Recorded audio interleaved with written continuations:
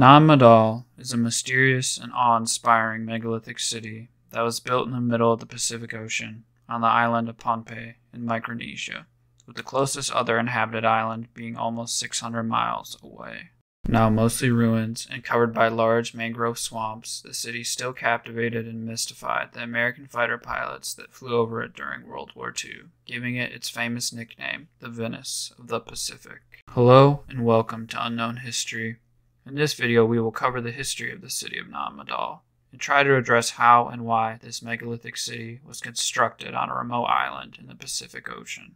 Nan Madol is truly an architectural wonder, a floating city constructed in a lagoon on top of a coral reef, consisting of a series of small man-made islands linked together by a network of canals, which are the inspiration for its nickname, the Venice of the Pacific, as well as the meaning for its true name, Nan Madol itself, which means within the intervals, referring to the canals that cross across the ruins. The site core, with its stone walls, encloses an area of approximately 1.5 kilometers long by 0.5 kilometers wide, and it contains nearly 100 artificial islands, stone and coral fill platforms, bordered by tidal canals. The main building material used at the site was volcanic basalt, a rock that is quite common throughout the volcanic Pacific Islands, and unique in shape as the rock hardens in a distinct column or log shape as it exits the lava plumes when it is created.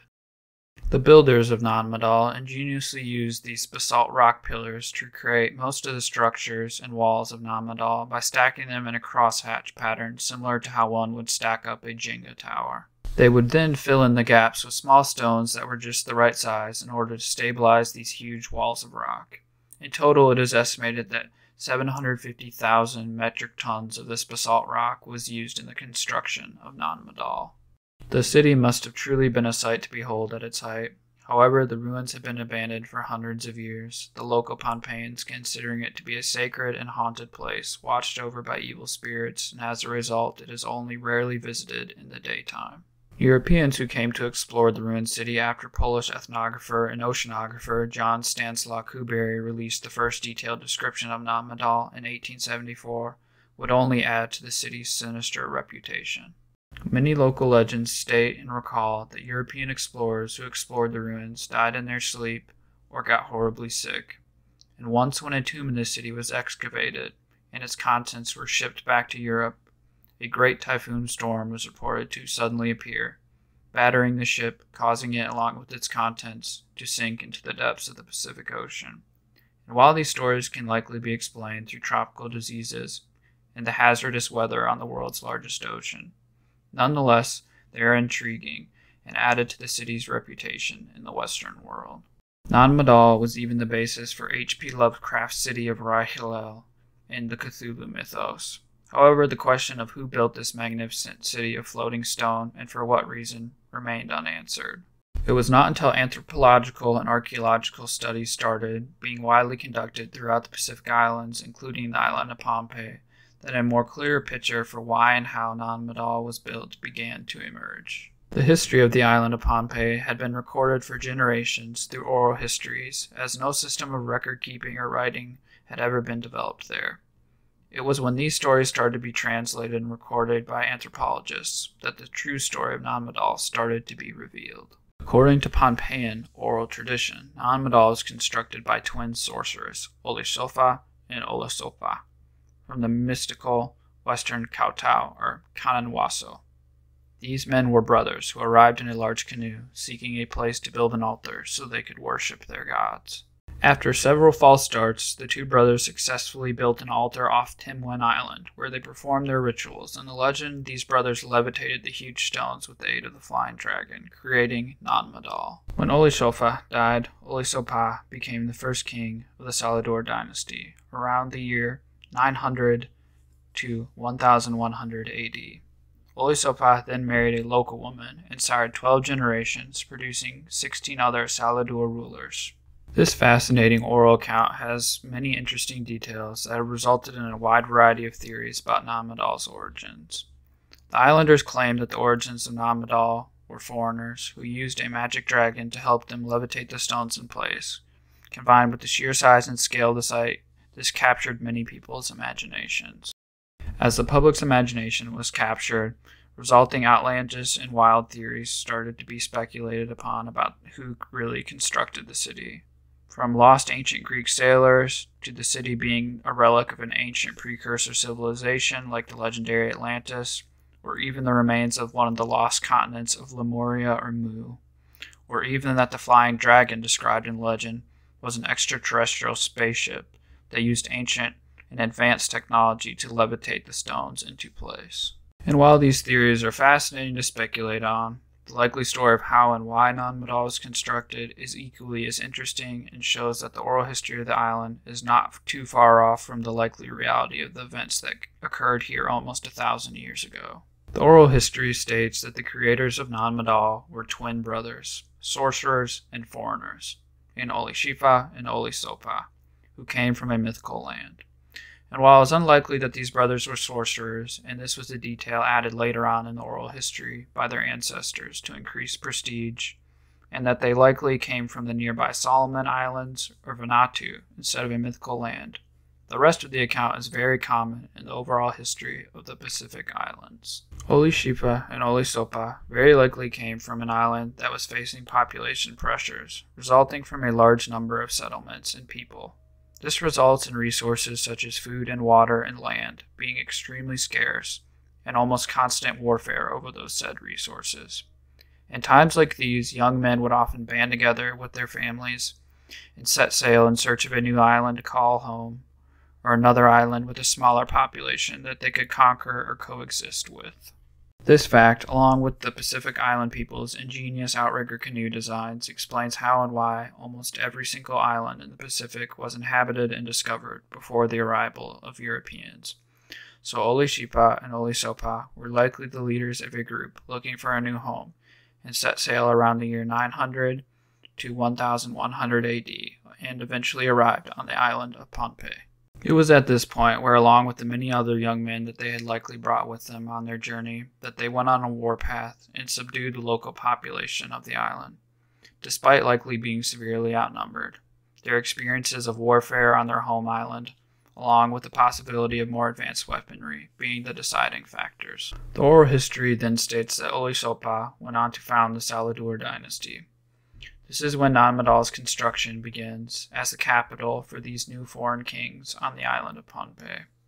When the ruins were first discovered, it was scoffed to think that the magnificent city was built by the native Pohnpeian people, who likely at the time had only Stone Age tools at best. However, as more research and other megalithic sites throughout the Pacific have become more widely known and understood, such as the famous Moai of Rapa Nui, also known as Easter Island, which is by far the most famous of the Pacific Island megalithic sites. These sites show the scale of monuments that Pacific Islanders were able to create and place with mostly just rope, scaffolding, log rollers, and lots of manpower, and proves that they were more than capable of constructing this site. It was first theorized that the basalt pillars that make up Nan Madol were transported to the site by large rafts. However, several recreations of these said rafts have failed to hold up when placed under the weight of these basalt pillars. It is now theorized that the basalt pillars were moved, likely quarried in the north of the island, and moved almost 20 miles overland to the site of Nan Madol's construction, with the use of ropes and log rollers. Then a huge team of men with sets of rope and scaffolding would then carefully move the pillars into place. This effort would have required a massive amount of manpower and many years of work. The Salvador kings wielded absolute power, and it is likely that almost all young men of the island's 10,000 to 30,000 inhabitants for almost 500 years spent at least some significant time being forced to quarry and drag an average of 1,850 tons of basalt rock per year to build the basalt walls, buildings, temples, and tombs of the great capital. This level of construction is only possible due to the island of Pohnpei's unique climate. Pohnpei contains a wealth of biodiversity. It is one of the wettest places on Earth, with an annual recorded rainfall exceeding 7,600 millimeters or 300 inches each year in certain areas. This makes agriculture very productive, and along with the vast amount of fish on the reefs surrounding the island, this meant that food was more than plentiful on the island. and explains how the society was able to afford having so many young men working on a megalithic city for almost 500 years. The story of foreign conquest also explains the reason for Nan Madol's construction and why it was built on Tin Win Island, a small outlet off the main island of Pohnpei, and one of the more isolated spots on the island. Nan Madol was built as a special place for the residents of the Salvador kings and the nobility, along with the site for mortuary activities presided over by the priests of the island. Nan Madol's population almost certainly did not exceed more than 1,000 people, and may have been less than half of that, with food and fresh water likely having to be delivered to the city by an army of servants daily. Although many of the residents were chiefs or members of the nobility, the majority were likely servants responsible for the upkeep of the city. Nan Madol, or Sao Nalig, meaning the Reef of Heaven, as the Salvadors would have called it, was built on Tin Win Island as a way for the Salvador kings to organize and control their potential rivals, by requiring them to live in the isolated capital city rather than in their home districts, where their activities would be more difficult to monitor and the threat of a coup or rebellion greater. In its golden age, the city was likely magnificent looking, with the king's family and other local rulers being cared for by an army of servants with beautiful, well-kept gardens and the best food the island can offer, all on top of a coral reef where fresh fish could be caught and served daily. The city would also be flowing with tribute to the kings in form of food, pottery, and other fine items from the subjects all throughout the island. Nan Madol also would have been a very important religious center, where there would have been many seasonal ceremonies and offerings to the gods.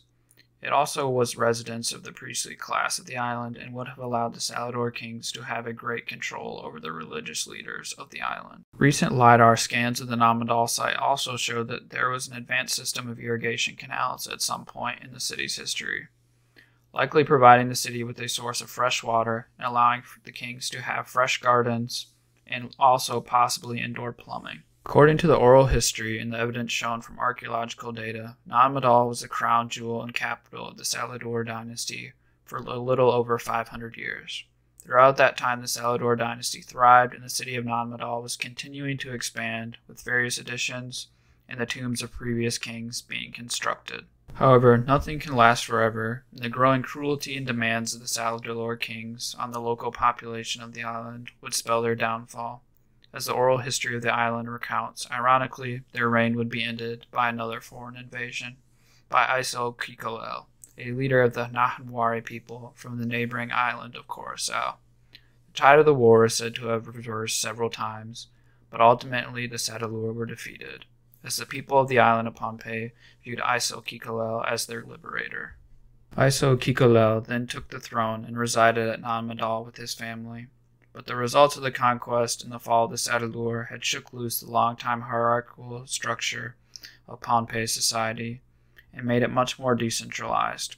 Without the firm grips on power, the logistical and human cost in order to maintain Nan Madol was far too much to upkeep for his successors. This resulted in them abandoning the great city and leaving it to the mercy of the mangrove trees and jungle vines, where it would remain untouched and forgotten for almost 3 centuries, until the Europeans started investigating the mysterious ruins in the late 1800s, with even many of the local people unsure of the true origins of this incredible city.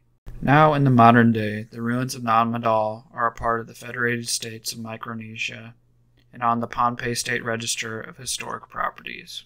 In 2002, it became protected under the Pohnpei Historic and Cultural Preservation Act, and a greater effort is being made to preserve the ruins. They are mostly covered with impenetrable jungle and brush, and needs to be cleared to make all buildings accessible. The main channels need to be dredged to provide a route in for boats and tourists and rehabilitators. Rufino Mauricio has dedicated his life to the study and preservation of Nan Madol. For many years, ownership disputes between the state government and the Nahamwari blocked rehabilitation efforts and the possibility of Nan Madol becoming a UNESCO World Heritage Site. With this designation, the flow of grant money and visitors would increase. The number of visitors could rise above the fewer than 1,000 it saw yearly for many decades. On July 16, 2016, largely thanks to the patience and perseverance of Rufino Mauricio, UNESCO declared Nan Madol a World Heritage Site and added it to the list of World Heritage Sites in danger. With this designation, the flow of grant money and visitors has increased, and the ruins are now being protected and preserved for future generations to come. Thank you for watching my video on the history of Nan Madol, the Venice of the Pacific. If you enjoyed this video, please give it a like and check out my other videos and subscribe for more history videos.